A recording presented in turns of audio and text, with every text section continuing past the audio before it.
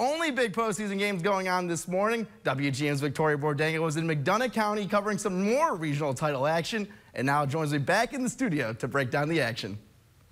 Thank you, Brendan. This time of year is what these teams work so hard for. Today, the Bombers were looking to call themselves regional champions as they host the Indians of Brimfield. Let's take a look at the action. Future Bombers were getting some throwing practice in today during the game.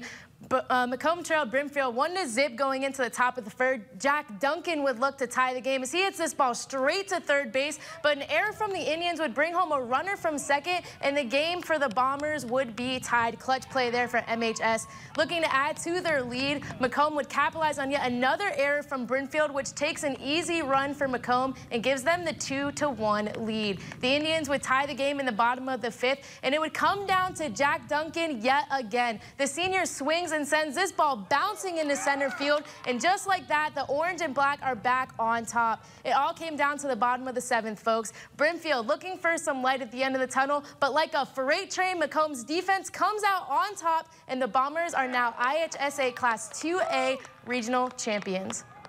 Oh, it means everything. You know, that was the one goal. That was the one goal this year, to win a regional championship. Last year, we lost in the championship. My sophomore year, we won one, but it's a little revenge from last year. I'm very proud of this team. I've seen them since they were little, you know, and seeing them growing up and playing together, and it's a really sweet victory.